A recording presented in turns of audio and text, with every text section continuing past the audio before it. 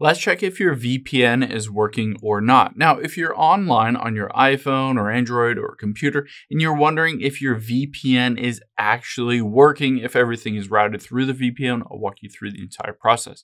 But first, hit the subscribe button down below. It really helps me out. Thanks, guys. Now, the first thing you're going to do with the VPN turned off is to head into a web browser, and we're going to just type in, what's my IP address. Butchered that typing there. But what's my IP address.com is a good one. Basically, you can just go on there and you can see the IP address is located in North Carolina, and this is where I am.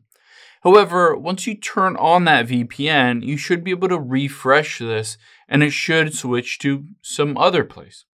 So let's go into any VPN app or service. It doesn't really matter.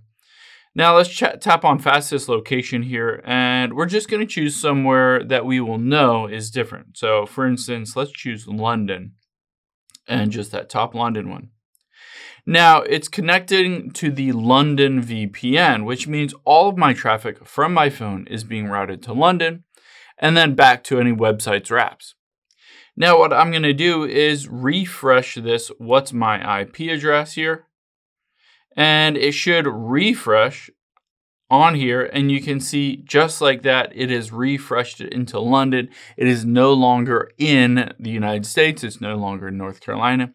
So essentially, by checking your IP address wherever you are, it should match where that VPN server is. In this case, I chose the London one, but basically just open up the service and see where that server is, and that IP address location should map to the same location as that server, not necessarily the location that you physically are currently in. I hope this helps. If it did, hit the like button down below and leave a comment if you still have any questions. Thanks, guys.